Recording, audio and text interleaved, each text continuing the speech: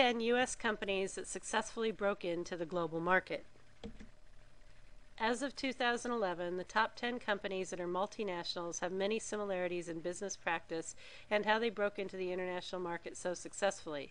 They also have some notable differences. In every case, their globalization has been profoundly successful and their penetration into the markets of so many countries quite notable.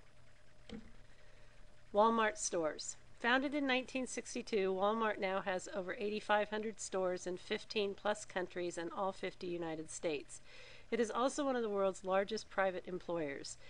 It had an unsuccessful adventure in South Korea and Germany, subsequently pulling out of those countries, but calls Canada, Mexico, Brazil, Chile, Norway, Russia, the UK, Africa, among others, home. In 2010, its annual gross was over $421 billion.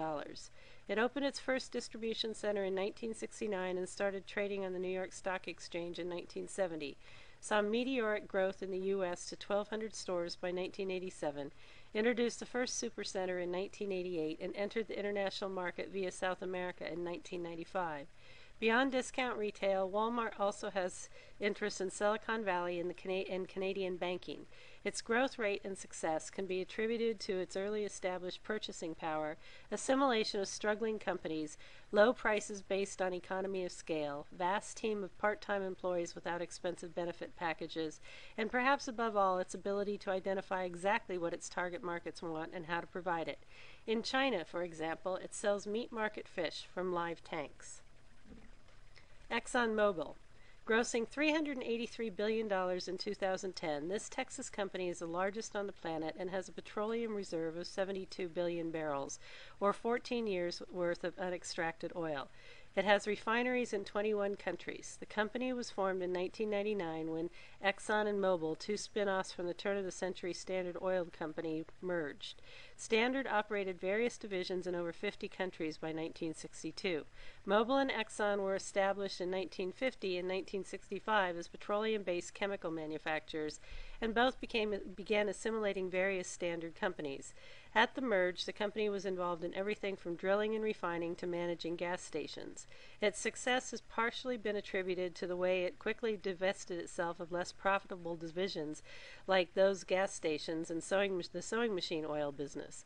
Leveraged by petroleum-based assets, the company is now becoming one of the world's leaders in development of alternative energy. Note, with similar histories, Chevron and ConocoPhillips are also in the top 10. General Electric. This behemoth is a conglomerate generated from RCA, GE Wind Energy, GE Computing, Capital Finance, and much more. Started in 1890 by Thomas Edison, it launched as a lighting manufacturer, diversified into building train locomotives, founded RCA, which later acquired NBC, and builds Rolls-Royce jet engines. Grossing $105 billion in 2010, GE is an example of the power of acquisition, having gobbled up companies along the way that created CHS, an e-commerce solutions company, Enron Wind, Universal Pictures, now NBC Universal, Genworth Financial, Genpact, Smiths Aerospace, Dresser, and a credit card portfolio from Citibank. It owns the largest oil services company in the world, GE Oil and Gas. GE has also been successful in divesting itself of companies in a timely manner when they underperformed or the offer was too good to pass up. GE operates in almost every country in the world. Bank of America. Grossing $134 billion in 2010, Bank of America is the largest financial holding company in the country and has offices in 150 other nations. The company started as Bank of Italy in San Francisco in 1904 and merged with Los Angeles Bank of America in 1930. Its founder's aggression developed Transamerica Corporation, its insurance industry arm, and acquisition of First Interstate and Wells Fargo. By the mid-1950s, its credit card Bank America became Visa. Until the 80s, the company was a California company, only venturing outside the state with its acquisition of Seafirst in Seattle in 1983. That was followed by a rough patch when the company made a number of bad loans to South America. But by the 90s, the company recovered in part because it purchased Security Pacific National Bank and others around through California and the Southwest and merged with Continental Illinois and was purchased by Nations Bank in 1997. Bank of America subsequently went on to acquire Countrywide Financial, Merrill Lynch, and receive a $20 billion government bailout in 2009. AT&T. Worth $124 billion in 2010, AT&T is inherently a telephone company, but transitioned into the new media industry in 2007 with services like Video Share and Uverse. At the same time, it acquired Dobson Communications, Aloha Partners, Edge Wireless, Cellular One, Centennial Wayport, Qualcomm, T-Mobile USA, and Bell Operating Companies. It has been publicly traded since 1984 as Bell Telephone Company. AT&T's focus on a single industry, ability to evolve technology quickly to meet demand, and ongoing acquisition of its competitors are credited for its growth and staying power. Ford Motor Company. Despite the economic challenges of the 2008 downturn, Ford grossed $129 billion in 2010. It owns Ford, Lincoln, and shares of Mazda and Aston Martin. By 2010, it had sold its stake in Jaguar, Land Rover, and Volvo, and discontinued Mercury. Its ability to respond quickly and smartly to market changes, reducing its debt and interest burden mid-financial crisis, for example, and high-quality standard have given it tremendous staying power. It is also known for its innovation of such unibody car platforms, crossover SUVs, and hybrid vehicles. In 2007, it improved its financial situation by transferring retiree benefits to a separate company, VEBA. Its ongoing plan calls for consolidation and streamlining without compromising quality and quantity. J.P. Morgan Chase and Company.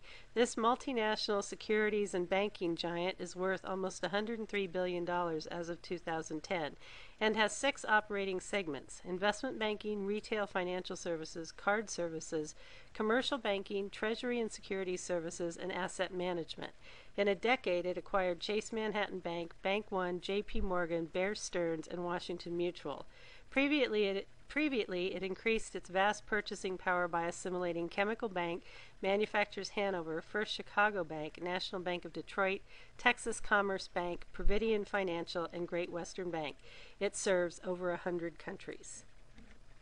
Hewlett-Packard, a technology multinational. HP is a $126 billion company known for a long competition with IBM, which it essentially won by creating spin-offs like Agilent Technologies and acquiring Compact, EDS, 3Com, and 3PAR. Starting in a garage for $538 by 2 Stanford graduates, the company began its meteoric rise by wooing clients like Walt Disney and partnering with Sony. However, it is the company's relentless development of technology solutions from computers to scanners, copiers to handheld devices, combined with its consumer-focused marketing that is responsible for its growth and sustainability. Berkshire Hathaway. Chaired by Warren Buffett, this $136 billion holding company owns railroads, confectionaries, retail chains, home furnishing manufacturers and resellers, encyclopedia printers, manufacturers of vacuum cleaners, jewelry sales firms, newspaper publishers, manufacturers and distributors of uniforms, and several regional electric, gas utilities, and insurance companies. It began as a textile company in 1839 and caught Buffett's eye in 1962. Under his control, it branched into the insurance business that formed Geico, which has subsidiaries in 70-plus countries. The company's success is attributed to Buffett's ability to see a money-making opportunity and capitalize on it. Because of the company's diversity, it is unlikely there is a country on earth that doesn't have some level of business dealings with Berkshire Hathaway. Citigroup.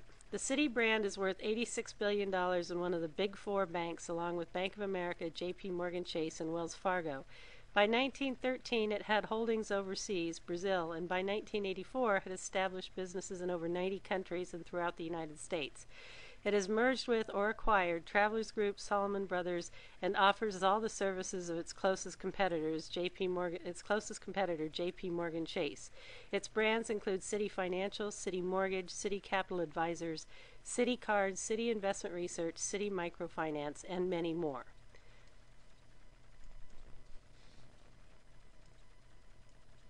This concludes Business Training's video module, Top 10 U.S. Companies that Successfully Broke into the Global Market.